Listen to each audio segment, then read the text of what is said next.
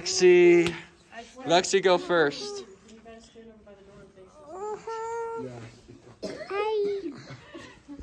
So, Gabriel, be good monkey, or no gum. So, right, so, passing out the food bags and the letters and the gloves and stuff, and like the first, I didn't really want to talk to anybody either, but like the first house, the lady was just chilling in her garage, and like, I was coming up the driveway, and she was coming out like, who are you? Because she was like, she saw the uniform, she didn't say it in a mean way, but she's like, who are you? And I was like, hi. We're Pathfinders. It's the youth group from our church, and we're collecting food. And she's like, great, I'm glad you're doing that, and I'll definitely do it. She was like really hyped, and she had the bag, and she's like, yeah, I'll do this. I was like, can I pray with you before I go? Because it's fun. And she was like, yeah, and her name was Erica, and I prayed with her, and then bounced away. And there's a part two. There's a part two to that testimony.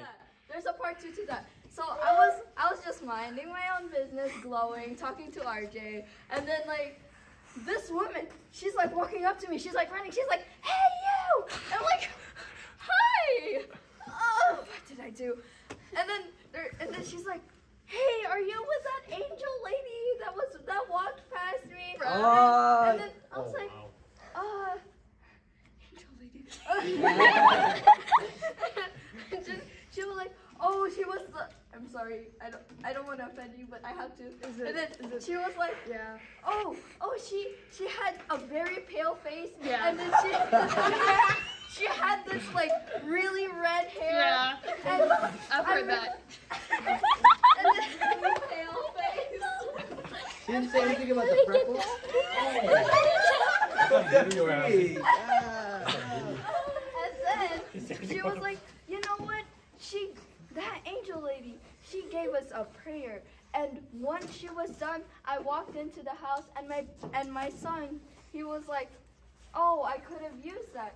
And then she came up to me, and she was like, you know what? Can you give us a prayer for my son? And I was like, yeah. But while she was saying that, she was like crying, and I was like, what? And then me too. And then like, I don't know, she was amazing. She was really nice. Though I was scared at first because she was holding this like cigarette, and she was like, hey, and I'm like, hey, cigarette.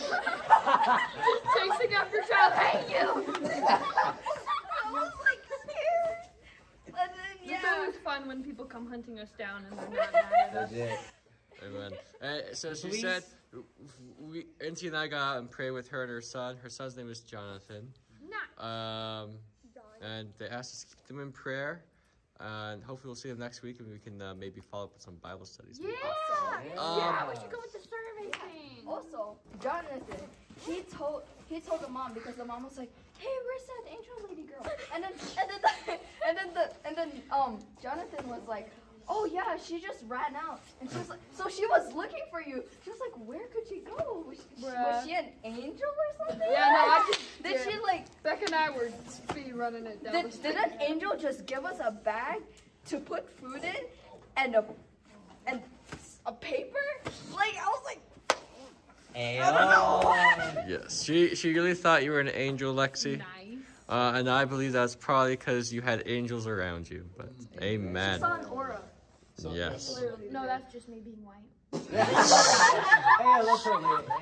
No, she said you glowed. Yes, So yeah.